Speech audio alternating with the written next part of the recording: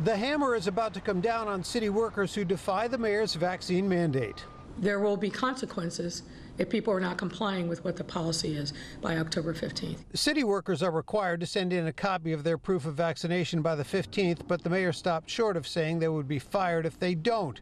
The city continues to negotiate with labor unions. After a lengthy session with the police today, the FOP, which represents the rank and file, put out a statement announcing it had negotiated a temporary reprieve in the mandate, saying in a social media post the October 15th deadline for now will only deal with an addition of a testing protocol for anyone not vaccinated. There will be no one going into a no-pay status on the 15th because of the deadline. The union claiming the testing option would last at least through the end of the year.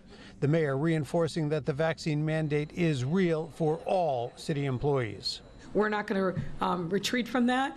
We want to make sure that our workplaces are safe as possible for those who are coming to work every day, and the only way that we can do that is by getting people vaccinated. Fleet management employee Wilson Rodriguez got vaccinated this summer and does not have a problem with the requirement now facing his colleagues. If you decide not to, then that's on you. You have to deal with whatever the consequences and rules and regulations are.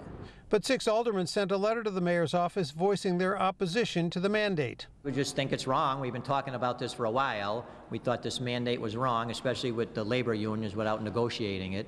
The mayor said negotiations with the unions will continue, but she is hoping that workers will voluntarily comply with the vaccine mandate so that they will not have to face disciplinary action. At City Hall, Craig Wall, ABC 7 Eyewitness News. Hey, if you like that video, be sure to subscribe to our ABC 7 Chicago YouTube channel.